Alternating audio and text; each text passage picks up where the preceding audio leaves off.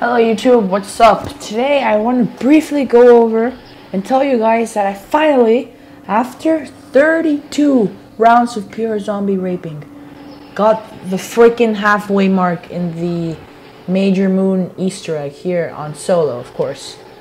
Of course I can't progress further since it is only, you can only do half of it on solo, the other half requires you to go on multiplayer. But as you can see, I have now freed Sam from the pyramid, as you can tell in there. Now let me just show you just real quickly that I did in fact receive the achievement on solo.